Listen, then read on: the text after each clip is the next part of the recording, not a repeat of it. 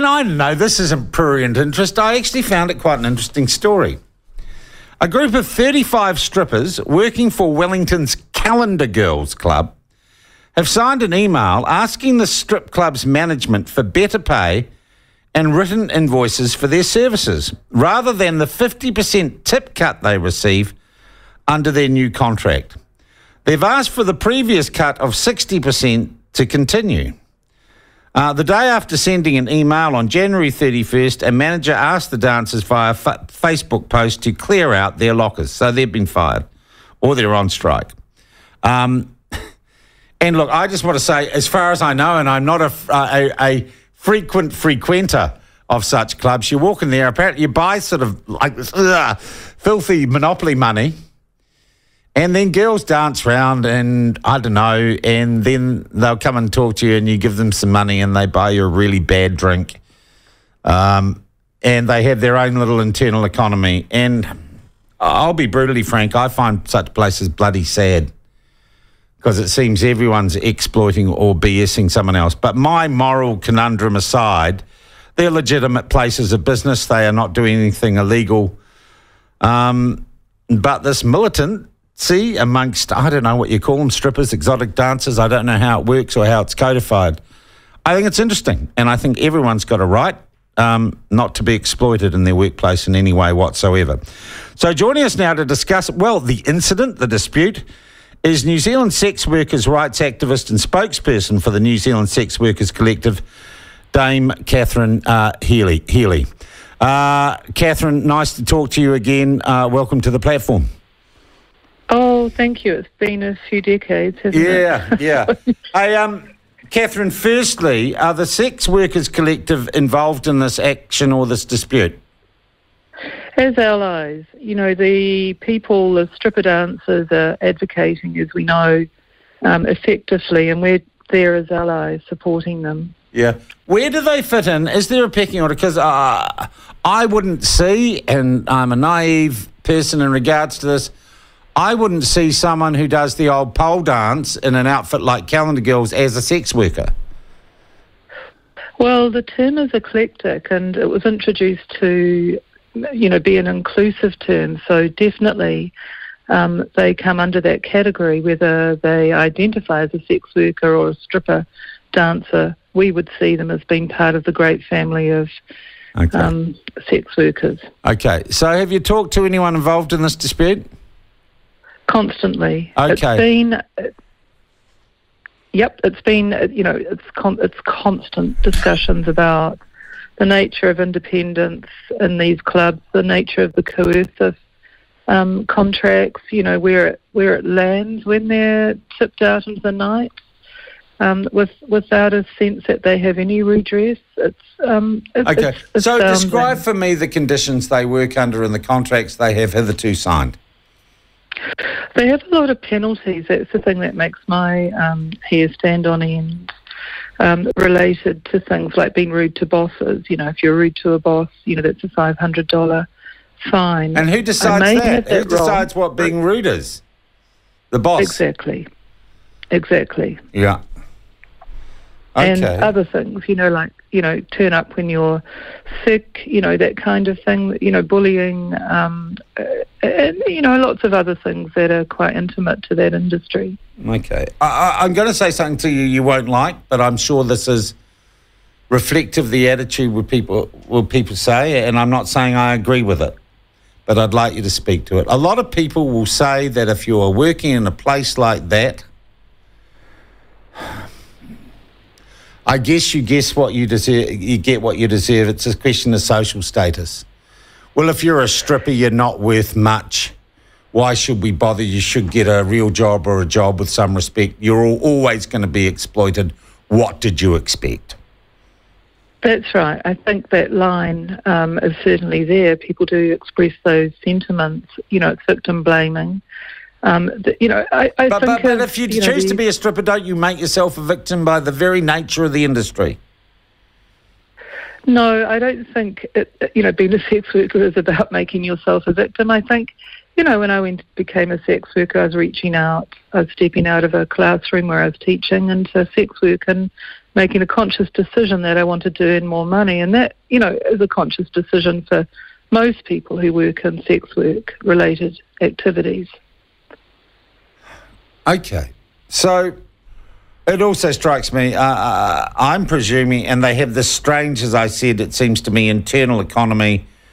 You can't buy a drink with normal money, and I don't know what the reason for this is. I guess that gives the bar owners or the club owners a level of control of everything that goes on inside their institution, that you can't use real money in these places, right? Well, I can't really comment with great authority in that respect, but, I imagine it's a practical reason. Yeah. There are so many people working there, and if you drop your money, you drop your... Yeah. You could lose real money and all that sort of stuff, All right. All right. So what at the moment, I know the girls sit there, they dance, people put this fake money, I don't know, in their G-strings or buy them a drink with the fake money. Previously, they now want just half the money of half of the extra money they generate. Present owners are getting 60%. Are they actually an organised union, and do they have a process where they can sit down with these people and negotiate with them?